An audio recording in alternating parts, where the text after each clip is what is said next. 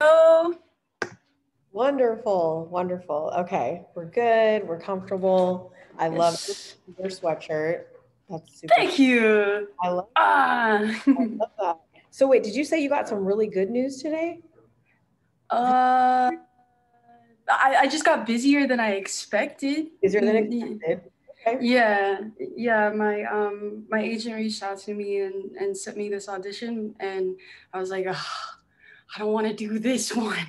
Just I don't want to do this one. He was like, "You're gonna do this one, and I'm gonna send you someone to do it with." And I'm like, all right. So do you normally get to like pick and choose which auditions you're going to take and which ones you don't, or is it kind of I, like, I always have the option to pick what auditions I want to do or don't do.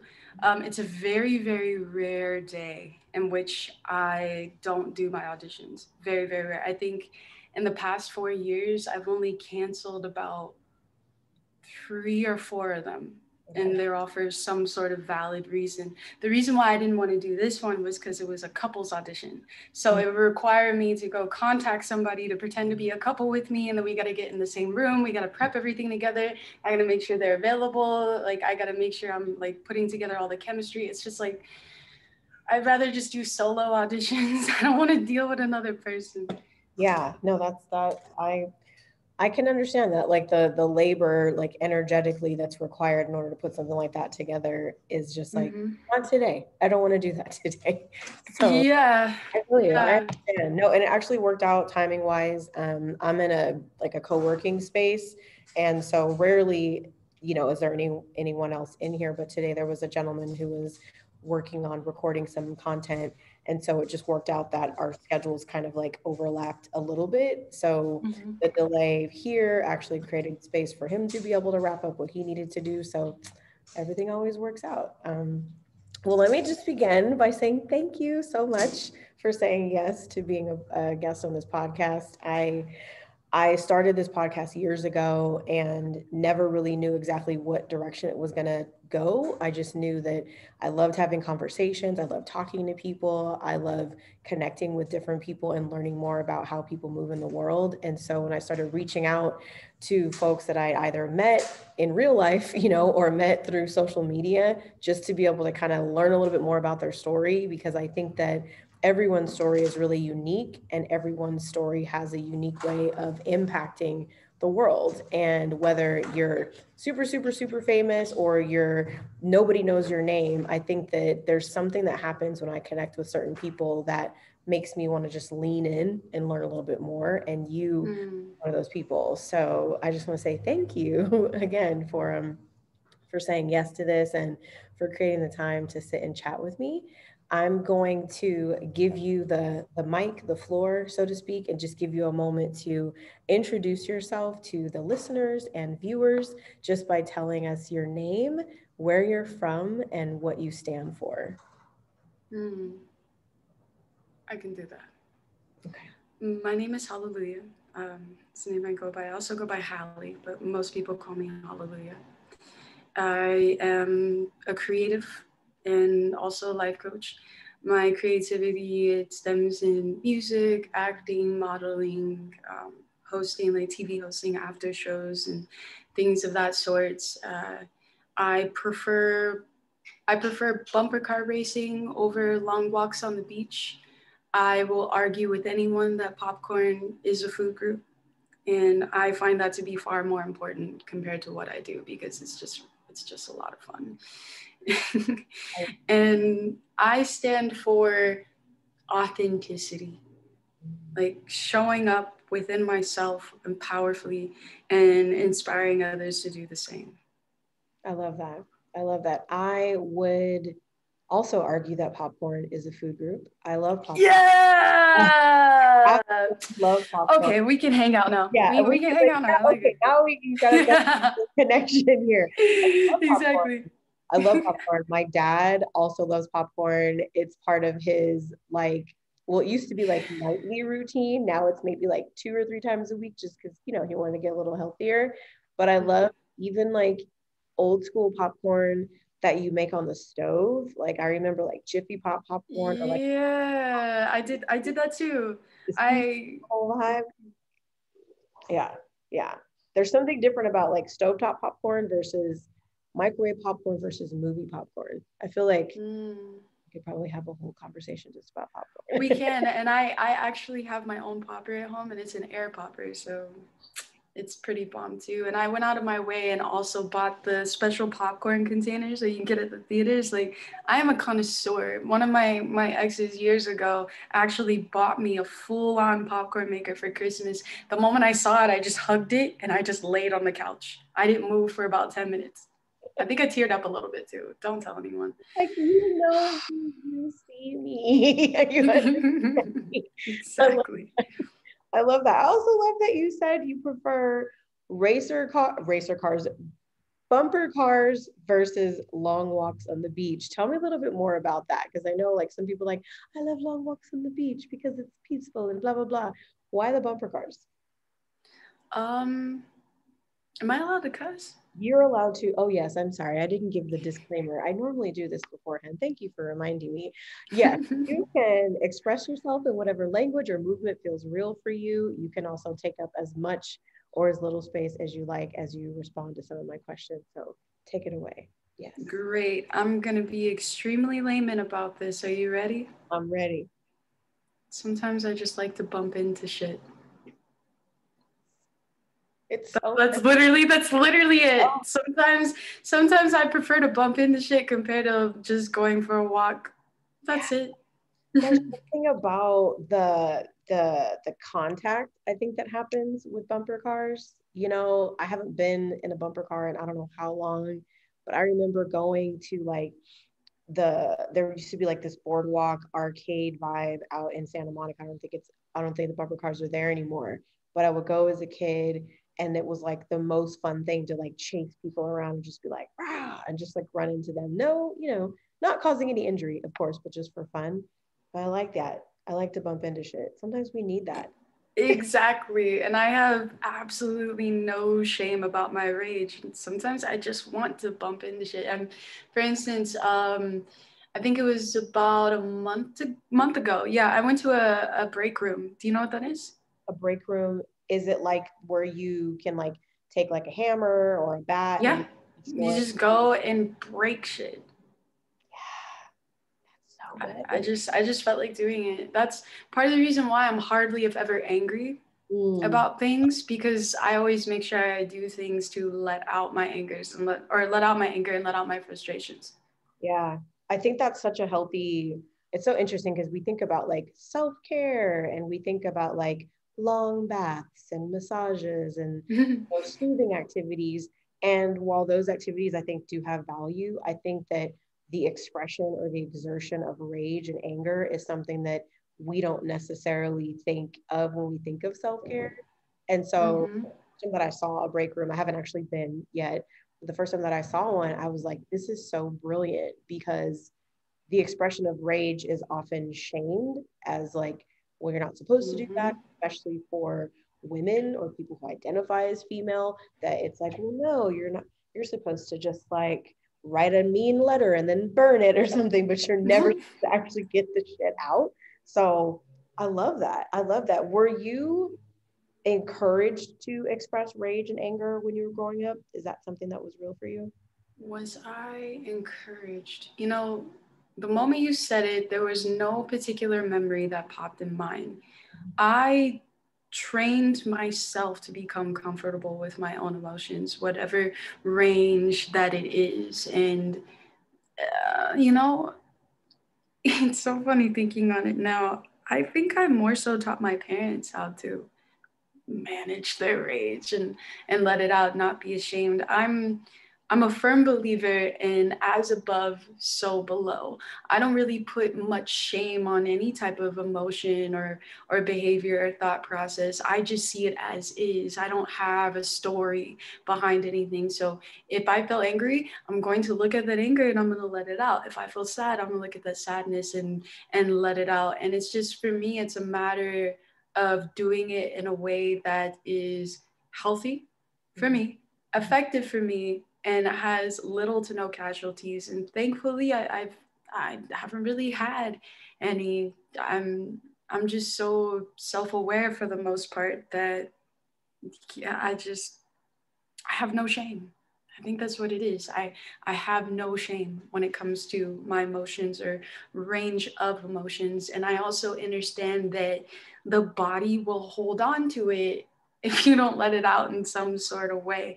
And some people, they use different outlets to let out rage that actually doesn't let out the rage. All it does is suppress it. For instance, sex, drugs, alcohol, codependency, Netflix and chill, uh, just things of that sort, you know. And all it does is once again mask it. It doesn't allow people to fully and utterly face exactly what's going on and deal with it. Like I said, I don't just go out and break things. Rah, rah, rah, rah, rah. There's a reason. There's a reason, and I'm aware of the reason, and I'm generally aware of why I'm upset. But no, no one no one taught me how to do this. I went out and sought it and taught myself. I love that. I love that because you said something that really stuck out, which is a lot of people have practices that just are tools of suppression as opposed to methods of expression. And I think that for us to really start to normalize the expression of anger and the expression of rage as part of our human experience instead of a thing that's meant to be tucked away or a thing that's meant to, you know, to be shamed or not talked about until we get to the boiling point where there's so much rage and so much anger that's been suppressed over time, we'll just go ape shit, you know what I mean? And I think to what you mentioned earlier, it's not causing any, you know, violence or any negative effect on other people. It's like, this is my expression of rage. This is my expression of anger. This is for me. This is what I need to be able to get out. This is what I need to be able to really move forward. And if I continue to suppress it, then it might actually affect other people in a negative way. It might actually affect my ability to communicate, my ability to connect. And so I love this. I mean, what I love about these conversations is that I always kind of just start with an opener and kind of just see where it weaves and just like there's a little bit of structure, but not a whole lot. And that's why I love doing the podcast the way that I do it. When I think about just shame around the expression of emotion and how shame is this thing that I think some people wear as a, I don't know, almost like a badge of honor. Like, I don't express that and I don't know. And I would be, she should be ashamed of herself for doing this, or she should be ashamed of themselves. And it's like, who decided that they were going to carry like this scepter of shame and just start applying it to people here and there? Who gave them the right to do that? You know, when in truth, human beings have a spectrum of emotion. And if we're not allowing ourselves to really live within each wave of that spectrum, we're limiting our ability to really live. Exactly. And I really love that you brought that up. Oftentimes, when people judge others for what they do, it's because they wish that they could do it themselves. They wish that they would feel comfortable enough or encouraged enough to actually say, you know what, I'm upset and I want to let it out too. And I think, correct me if I'm wrong, but I think that's part of the reason why you asked me that question, who taught you this? Exactly. That's exactly why. Exactly why. Because I think of, you know, if I think of my own experience, I think, you know, I'm the oldest of five kids. I have younger siblings. And I remember having, you know, little spats with my younger siblings, you know, my younger sister, we didn't get along, or get off of my bed, or get out of my room, or get back my toy, or whatever it is. And the rage that I would feel, you know, or the anger that I would feel at that time was never validated. You know, there was never a space that was created for me to really express that. It was kind of just like kiss and make up, your family, your siblings, just put that away, you know? So the reason I ask that is because I don't know many people that I've had the privilege of being able to connect with that did have an environment where someone, an adult, a caretaker, sat them down and said, go ahead and rage out. Do what you got to do. Get it out. Let it out. Let the tears fall. Let the hammer swing. I mean, not at a person, of course, but you know, like, let's go break some shit. You know, let's go bump into some shit. Like, I don't know a lot of people who had that modeled for them. And I think that as adults, we kind of start to discover these are things that I may have needed then, and I'm now able enough to give it to myself now. Right. For me, it's just because at some point in my life, I decided I'm not going to live for others. That's really what it came down to. And now that I think of it, it was my father who kind of instilled that in me. He, at a very young age, he would always tell me, Halo, do what you want to do and be successful at it. He raised me to be extremely independent and fierce and a champion in a way when he was in my life. And then my mother, she taught me that it was okay to feel.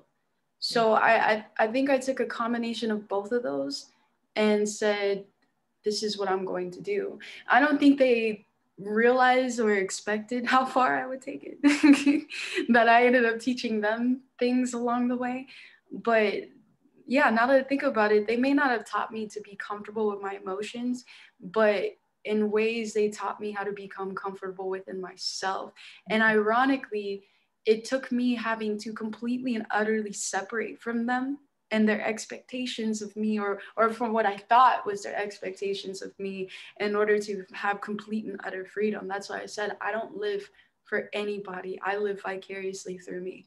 I love that. I love that. I live vicariously through me. That's so beautiful. And I think we do have a unique ability to be able to teach our parents. You know, I am a parent and my parents are still parenting us, you know, to a certain extent. Obviously, we're adults, our relationship looks different.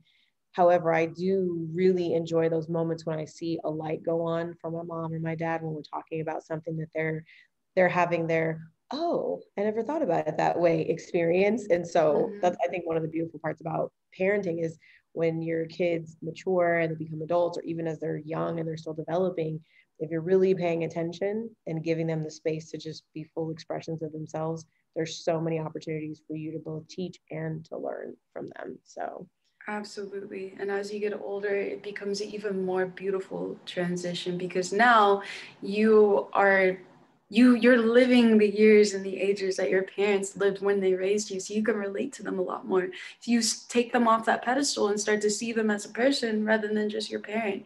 And it's one of the most terrifying, uncomfortable, but beautiful experiences, because now you take this person, this really not even a person, but an entity, and said, this is my hero. This is my first love. This is my everything. And you're deciding to go, actually, it's just a person that I chose to idolize because I was so small that I couldn't help it. They taught me everything I knew, but now it's time for me to teach me. It's time for me to unlearn all the things I've ever known and teach myself and figure out what works for me and what doesn't. Mm-hmm. Absolutely. I think that's part of the transition from, you know, infant stages and then little person stages and then adolescent stages where you really start to identify, who am I? What matters to me? Why am I? And I remember, you know, even with like nicknames, you know, like when your friends give you a nickname or you give yourself a nickname and your parents are like, why are they calling you that? And it's like, well, this is who I identify with. This is what I want to call myself now. And I remember, you know, going through that with my parents.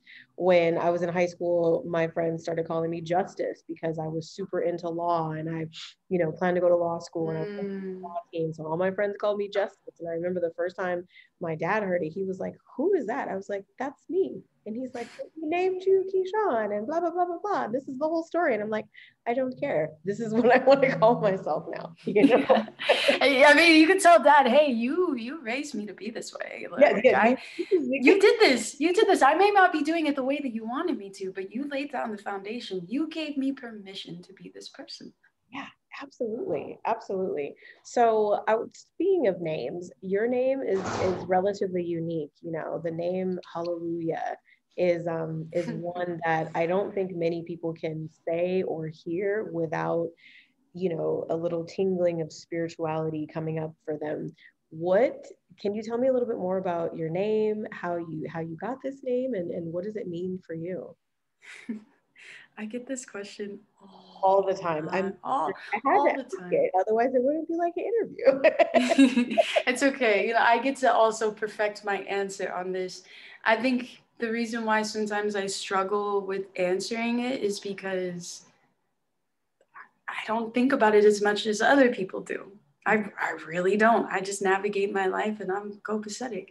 But I will answer your question for the sake of entertaining it. I appreciate it. Yes, so my given name is Hallie, and Hallie is actually short for hallelujah. And hallelujah in Hebrew, it means praise the Most High. And it's honestly, it's so simple. For years, I went by my full name as my stage name. And every time I would get on stage, some MC would F it up. They would pronounce my name incorrectly. They couldn't say, and welcome to stage Hallie. They would go, Hallie, Holly, Haley, Helly, Hale. And I'm like, and then I had to reintroduce myself to the crowd. Hi, everybody. My name is Hallie, and here's my song. It just got annoying. It got so annoying that no one can pronounce my name correctly. And even if I tell them, hey, my name is Hallie, they say, oh, Holly. No. Hallie rhymes with Callie. That's right, Holly. Oh, God. You know what? I'm done. So it was early last year, late 2019. I just went on this journey of completely and utterly rebranding myself. And part of that was the name. I wanted to create an entity and a brand of myself that I could tolerate, really. And the reason why I say that, it sounds so terrible, but I'll explain. Um, as an artist, it's easy to get lost in the identity of an artist and not be just the person that's underneath that. For me, Hallelujah is a beautiful marriage and encompassing of me personally and then also me as an artist. But I also have the ability to compartmentalize myself within that name too, because it's still a piece of me, but it's also a separate entity from me. Uh, yeah, so that's really what it is. It has nothing to do with any type of quote unquote religious factors. I am very spiritual myself, so I understand why it can provoke feelings of spirituality. And you know what? Damn it, when I walk in the room, I want people to feel at peace. So hallelujah, so be it. I love that. It's interesting because I experienced something very similar with my name. My dad named all of us, all five of us, and our first, the first set that we call ourselves the original Three Musketeers. We all have names that begin with the letter K, and then the youngest two have names that begin with the letter D because my parents' names are Kevin and Daria. And so I remember being, gosh, probably as young as like 7 years old, and being in schools or classrooms that were predominantly white settings, and me being the only one who looked like me, the only one with any melanin in their skin, in class, and having teachers mispronounce my name. And it wasn't until I was in like the 6th grade that I had one teacher, Mrs. Dumont, and she was a very sweet woman. And my first day in class, literally had me come up to the front of the room, and she stood with me and she said, "You tell us how to say your name." And she wrote on the board phonetically. And at the time I felt seen, even though in hindsight I'm like, was that a good thing? In the moment, it felt like a good thing. It felt like she was making her best efforts in her, in her experience as a teacher to make sure that no one mispronounced my name. And because I got Keisean, all these things, and I'm like, it's Keisean, it's 2 syllables, Keisean, boom, just it's Sean, like Sean Connery, key, like the key that goes in the door. And for a while, I had started giving myself nicknames. I was Justice in high school, then I just went by Sean for a while, and then other times I went by Key, just because that was me trying to like modify my name so that it was more palatable to other people. And it wasn't until I got to a certain stage of just conviction with my own identity that I started using my full name as my professional name, the name that goes on all my branding, the name that I introduce myself with, because I no longer wanted to try to modify it to fit what other people's needs were. So, right. Yeah. And strengthening that I don't give a fuck muscle. That's really what it is. At the end of the day, like, that's what all of this is about. It's about unlearning everything that we've ever learned, learning not to give a fuck and focusing on yourself. And being selfish is one of the selfless things you can do in this world, because if we spend more time focusing on our inner selves and our inner work, it would be easier for us to navigate with other people because they're doing the same thing. Exactly. Exactly. And recognizing that really being selfish is being self-full, like full of oneself and overflowing and able to connect with other people instead of it being this thing that has this negative connotation attached to it that says, well, you're being selfish and you're being self-centered. And it's like, well, shouldn't I be at the center of myself? Who else should be in here? Like, Yeah. I don't understand.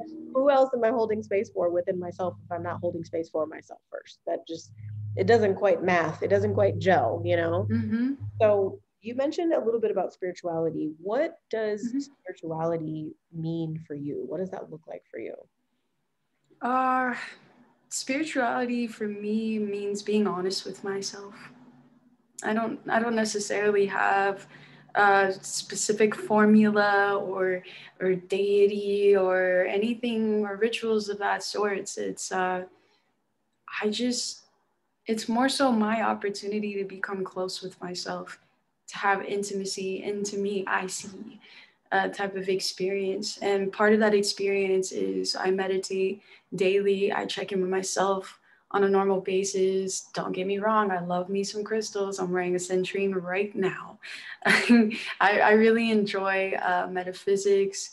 I think astrology is so much fun. I don't think it's the all and be all of who someone is, but I think it's a lot of fun and a little uncanny, to be honest.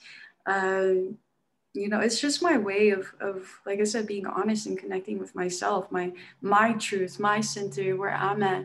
And naturally I attract other people who are on the same wavelength. And they also have similar ways of defining their spirituality. Basically, my spirituality is for me, and it's very intimate. I don't necessarily broadcast it or share it to the world. I don't need attention in that space. I love being so whole and connected within me. And my spirituality is a huge compliment to that. And it means everything to me. It's my peace. Yeah. Yeah. I love that.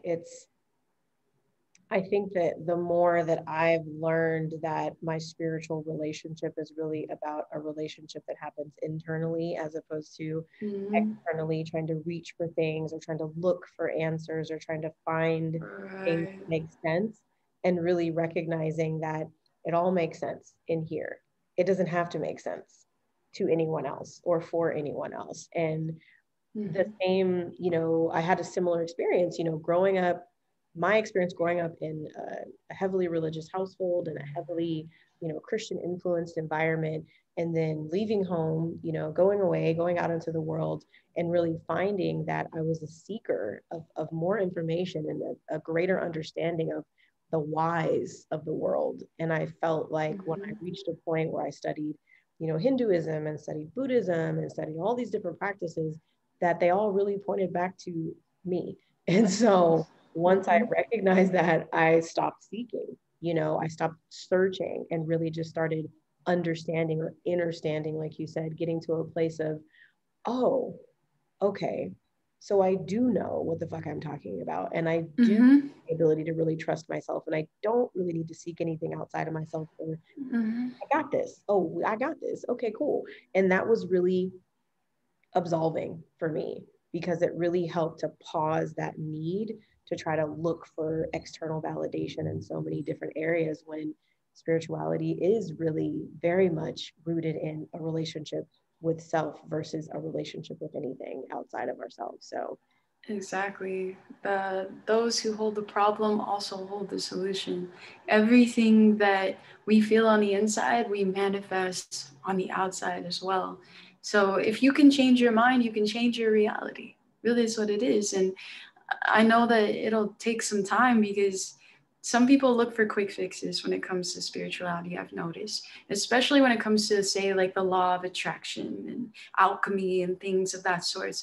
Yes, absolutely. Once again, you change your mind, you can change your reality, but also keep in mind that momentum takes time. You get to practice that mindset while the reality shifts with you. So it's about being patient and understanding and being still and being comfortable with all the things that come along. Because it's not you that, I'm sorry, it's not the world that needs things change. It's your mindset, the way that you respond to it.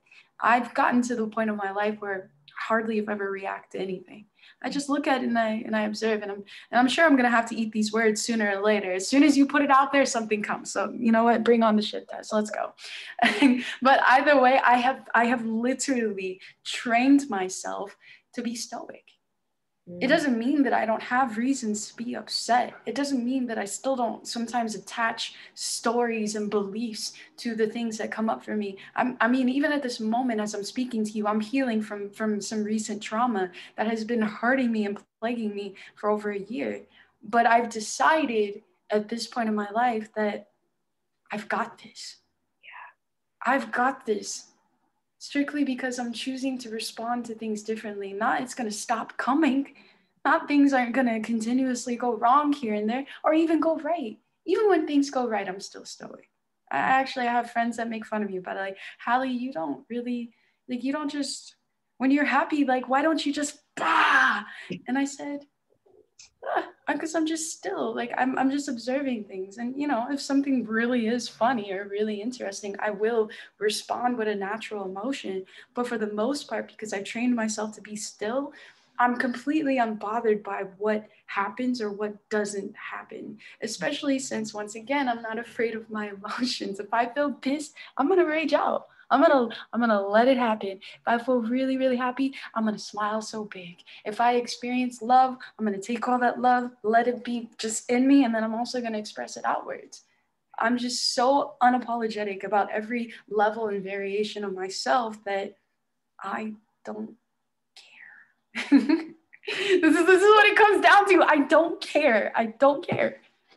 And thank you. I'm feeling very like understood right now, just listening, because I have had such a similar experience with, you know, astrologically speaking, I'm a Cancer sun and a Sagittarius moon. So wow. Very different, very intense. Yeah. I mean, when you think about it. And, you know, I recognize that I've had similar experiences with peers and friends and family where they're like, well, Keisean, like, let us see something come from you. You're this Cancer. You're supposed to be emotional. You're supposed to be breaking down. And it's like, no, I don't have to do that. I can be very empathetic, and I can be very aware and in tune and attuned. And I can also maintain my equilibrium, which feels right. That reaction is for them, not for you. Exactly. It's really what it is. It's like, oh, do you want me to do this? Okay, yay, I'm surprised. Are you good now? Okay, can I go just chill? Because I spent a lot of time and energy and effort learning this. Like you said, teaching yourself how to be stoic. I learned to teach myself how to maintain a sense of peace no matter what.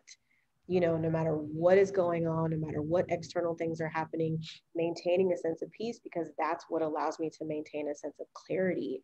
And that right. allows me to maintain a sense of freedom from the need to react to every single thing was like literally like loosening like chains of bondage. Like, oh wait, so I don't, okay. So I don't even have to, I could just chill. Oh, I love this. I should have learned this a long time ago, you know? So now that I think that I operate in a state of peace. I operate in a state of calm. And like you said, it doesn't mean that shit doesn't happen, because shit happens. That's just part of this life. You know, that's part of our experience. That's also part of, I think, the lessons that we attract and the things that we want to learn is through the shit that happens. However, when it happens, I don't have to lose my shit unless I choose to. That part, I was about to say, unless you want to lose your shit, you can decide. You can decide at any point what you want to do. You really can. I don't really feel like a victim to much of anything, even though I know I've been victimized, even though I knew I was standing in my victimhood. I knew I was attracting things that helped me feed that victim mentality. I knew deep down, I'm not a victim. I'm choosing this experience right now. I'm choosing to be in it and be present in it. And it's a balance, because I know that my mindset if it's too much of it, it can be dangerous because Mm-hmm. it prevents other people from taking accountability for the things that they do. If I'm constantly saying, I attracted this. So that's why I say my spirituality is private, because if I told more people what's on my mind and what I think, they could try to parrot it, where they try to repeat it back and regurgitate in ways that think they work for them, try to get reactions out of me, try to find out more. And I'm like, no, just leave me alone. That's why I don't say much. Right. I'm most of the time I'm the most observant person in the room, and if I feel like being loud, I'll be loud. But Yep. I mostly speak out of intention, or out of balance. Like, for instance, if I'm in a room and I'm around people who are really quiet, I'm gonna speak so that we can carry a conversation. And then once the conversation starts, if I feel like being a part of it, I will. If I don't, then I won't. Yeah. It's that simple for me. Yeah. And I got to this place because my life used to be very much so not simple, very traumatic. I was always angry. I was always hurt. I was always taking things personally. I was always the victim of some sort of tragic event. I was never happy, no matter how much I accomplished, no matter how much I got done, no matter how successful I seemed, I was so unhappy.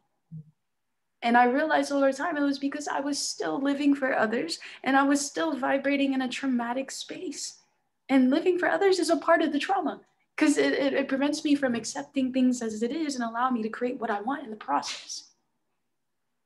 Right. I hope that makes sense. That makes so much sense. I'm like, okay, universe, are you just having her tell me so that Oh, jeez. so I can feel validated, so I can feel seen? Because it's living for others in itself is a trauma cycle. And I don't think that people necessarily recognize that. I was just having a conversation last night with one of my sisters, and we're dealing with some family drama that's rooted in old trauma that never got dealt with, never got talked about, and it's kind of coming up, it's bubbling to the surface. And I was talking to my sister last night, and I told her, I said, we were given such high expectations as children. We had the bar set extremely high. And while it was motivating and it was encouraging and it was inspiring, once we got to the point where we realized, well, wait a minute, I don't even want that. I'm not interested in that. I'm interested in setting my bar really high in these areas that I really feel connected to. I don't necessarily want to be a star athlete. I don't necessarily want to be a famous, painter or something, or I don't want to be a teacher. I want to be this. And so if I can apply that same level of motivation and expectation to the things that I really want to do, I'm probably going to feel differently. But we got to this place where there was a recognition that happened that said, oh, our parents created an environment for us that applied so much pressure to be a certain way that now we're recognizing we don't have to be that anymore. And if we relieve that pressure, if we take off that, that weight or that baggage and just be who we are, like you said, flexing that I don't give a fuck muscle a little bit more. No disrespect, Dad. We love you. You did the best you could with what you had, but we're going to do this now.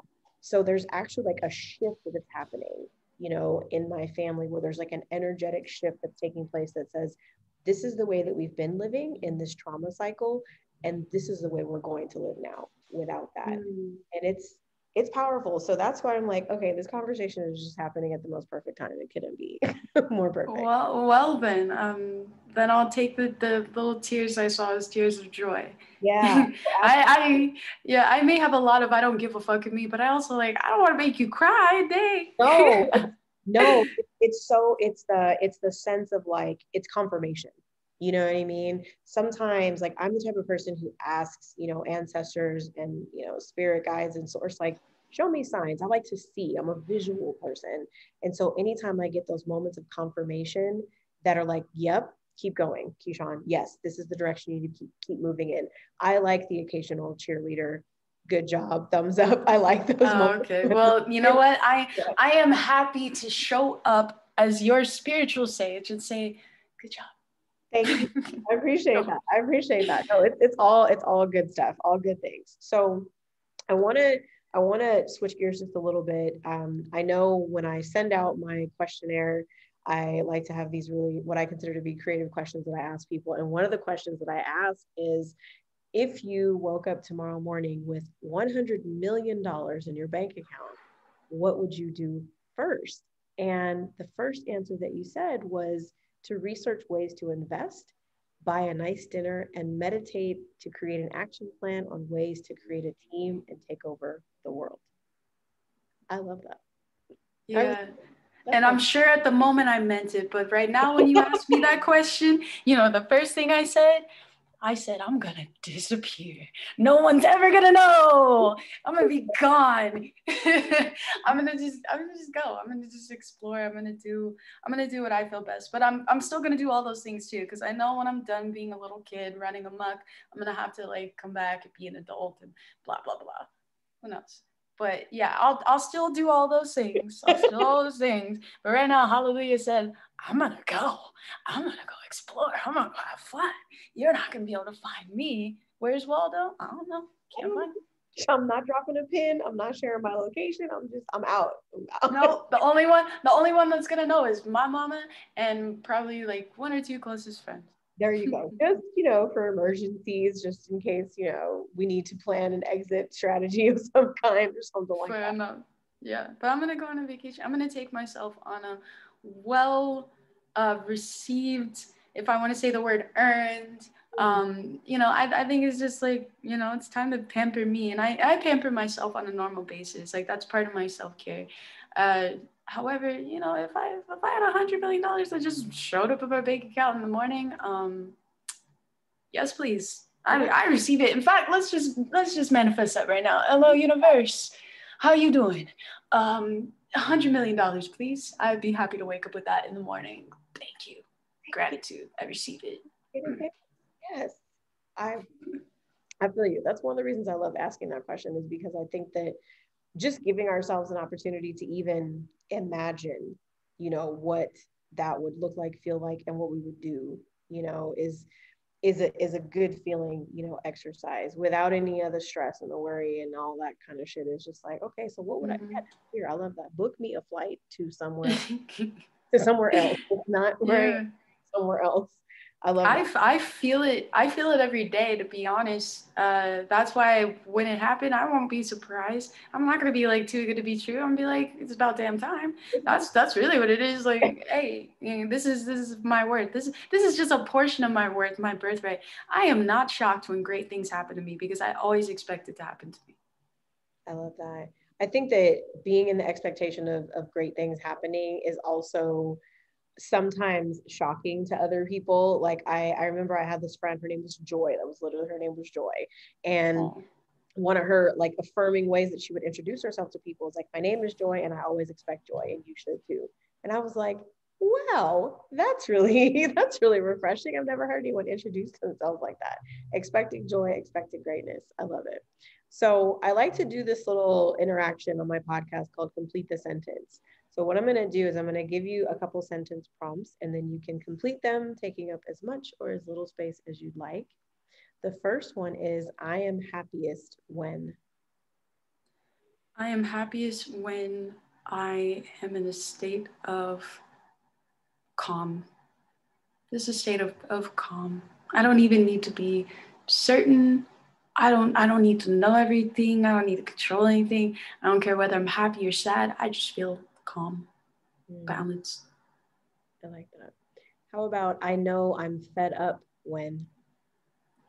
I know I'm fed up when I want absolutely nothing to do with it anymore, and I'm no longer offended by how it's existing, but I'm more so interested, how can I exist without it?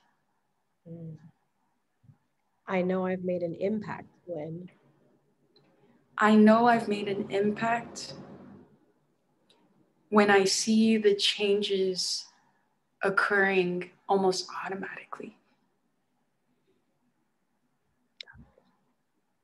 So how about, we're going to take a little trip in a time machine, and we're going to go back. Time machine, my favorite. Let's go. Can I close my eyes? You can close your eyes. I'm going to close my eyes. All right, let's do it. Okay, yeah. We're going to take a little trip, and we're going to go back to when you were 16. You step out of your time machine and you find your 16-year-old self, what is the first thing that you say? Oh my gosh. I'm going to tell her to come here. I got you. I'm going to hold her. I'm going to let her cry. I'm going to validate her for everything that she's experiencing. And I'm going to tell her, hey, look at me. Look at me. Hold on. You're almost there. You're almost there. Just keep pushing, keep doing it. But I wouldn't do anything for her other than hold her, be there for her, protect her, take care of her, because I didn't have that. Yeah, that's good. Now you're going to make me cry. Oh my God. Oh. God. Okay. So now we're going to step back into our time machine and we're going to go forward all the way to the end. We don't know exactly how far forward we're going to go, but this is the very last stage of you in this life. What do you want to be remembered for?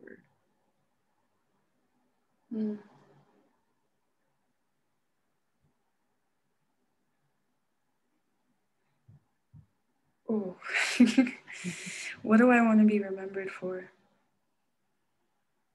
I want to be remembered for dying completely and utterly empty. And I say that because if I died empty, that means I gave it my all. Yeah, that's what I want to be remembered for. And honestly, I could care less whether other people remember it or not. I more so want to remember it myself. That's good stuff. Well, the last thing I like to do on my podcast is to share a little bit of an oracle reading. Ooh, let's do it. I love oracle reading. This is a really cool deck that I've been working with for years now, I should say. And it's exactly a deck of 52 cards. So I like to pull one for today's date, which is the 24th. And then the second card, you can just pick a number between 1 and 52. 1 and 52? 17. 17. Okay. I love it. Let's see. All right. I don't. I'm like, why did I pick that number? Well, that's the one you could have picked a sexier one, but sure, I'll take 17. No one ever picked 17, so I feel excited that it got chosen. So the messages are super lighthearted and kind of funny. So the message for number 17 is baggage be gone. Yes! Yes! That's why I chose it. Let's go. Yes. So there's a little guidebook that shares a little more. So baggage be gone. The message is, come on now. Aren't you tired of being stooped over from all that emotional baggage? The thing is, it all happened yesterday. This is now. And with one flick of your powerful, energetic finger, you can send all that old has-been baggage overboard into the drink. It's time to fly free. Let it go, my friend. Oh, I receive it. Okay, I'm not mad at 17. Boop. Let's be flicking it away. This is great. I love this. And the second card is 24, and the message is, I got your back. Ain't that interesting? I got your back. So 24's message says, you can spit in the face of fear, flip off those who bar the door, shake your fist to anyone who dare say no, because you, sweet thing, are divinely protected by the Most High, always and forever. Ashe, ashe, ashe. I've received all of that. So you're telling me that I get to release the baggage and be protected at the same exact time? Oh, the world ain't ready. The world ain't ready for me. I'm about to run amok. I already know. You know, drop a pin when you wherever it is you about to go. I'll be like, hey Keisean, what you up to, girl? What you doing? Oh, this was such a delight. I'm so glad we had a chance to sit down, and I just love the fluidity of this conversation. I appreciate you for your presence and for your choice to live wholly and completely as you are. This has been inspiring for me. This has been affirming for me. So thank you for just being a voice of truth and wisdom, and essentially being a channel for messages that apparently I really needed to hear today. Thank you for that. I just want to send you with love and light, peace, prosperity, and protection, and all the things that you do as you go forward. Thank you, thank you, thank you, hallelujah, for being here. And yeah, this has been wonderful. You know what, I received that. And for the sake of reciprocity, I have a question for you too. Okay. What does Keisean need right now? Keisean needs stillness and rest.